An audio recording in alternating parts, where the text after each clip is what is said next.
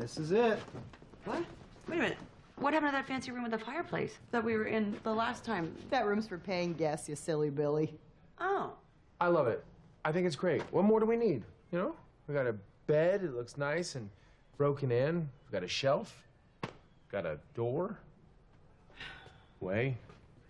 Got a doorway? Doors close us off from one another. We like to keep a nice open flow in the house.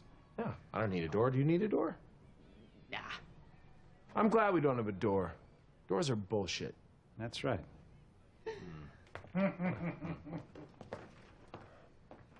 Honey, I can't do this. I can't. I like doors. Look, I love them, in fact. We're gonna stay here.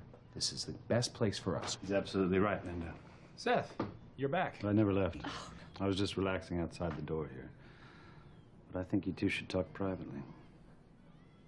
All right. Oh, my God.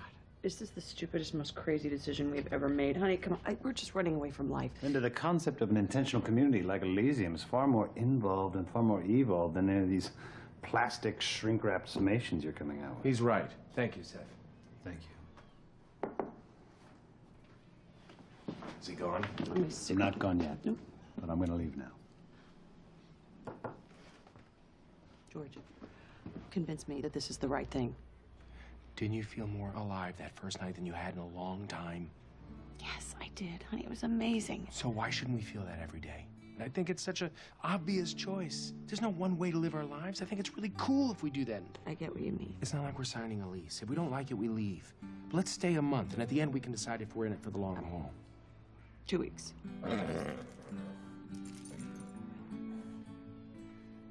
2 weeks.